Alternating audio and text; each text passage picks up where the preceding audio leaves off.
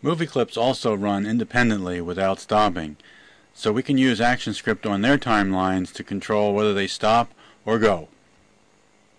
Here are our beginning and after Flash movies, and we can see that the beginning movie continuously plays. Now the ending movie is already done playing, and since they are movie clips and there's no keyframes or any extra frames on the main timeline, we can't use the menu inside the Flash player. So we'll close these real quickly, and I'll open the completed example and just run test movie real quick, and you can see how that just opens up and comes to a stop.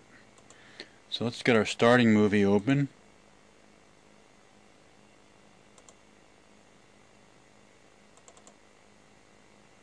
And we'll save it as a practice file.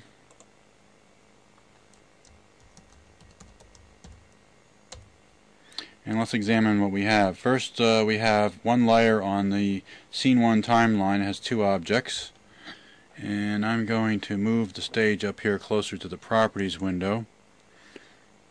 And we'll open up the Properties window. When we click on each one of these, we can see that the first object on the timeline is the Circle Eyes Drawing movie clip, and the second object is the same movie clip. The difference is that one was flipped horizontally. If we go to the library, we can see inside the library we have two movie clips. One's called Circle Eye, so we'll just open that briefly. And Circle Eye, you can see it has two layers, one for a pupil and one for the eye. And we'll take a look at the Circle Eye Growing movie clip. And we can see that that has a tween on it, an animation, and there's a tween. And the object on here is the Circle Eye object. And we can actually see how that works.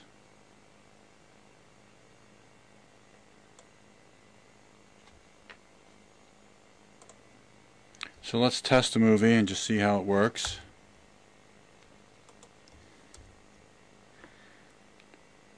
And we can see that the movie clips keep repeating themselves because there's no stop action on the last keyframe. So we'll close this window, and down on our timeline we'll add a layer, and we'll call that layer Actionscript.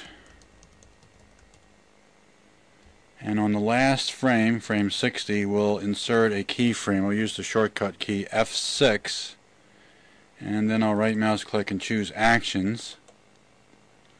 And in our script window, with the Script Assist button up or toggled off, what we'll do is we'll type in the action. It's the stop action. It's STOP with an open parentheses, closed parentheses, and a semicolon to mark the end of the line. And that's all we need. If we now test the movie, we'll see that the movie clip ends on the final frame. And down here on their timeline, you'll notice that the 60th frame has an action on it. Now go back to Scene 1 just to get a perspective here. On Scene 1 we notice that there is no actions on the timeline. So there are actions in the movie. If we look in the Actions window, we'll see that it tells us there's a symbol, Circle Eye Growing, and there are some actions on frame 60, and we can actually go there in this navigation window to see the actual action. Of course, the other way would be to open up the movie and then look at its timeline to see the actions.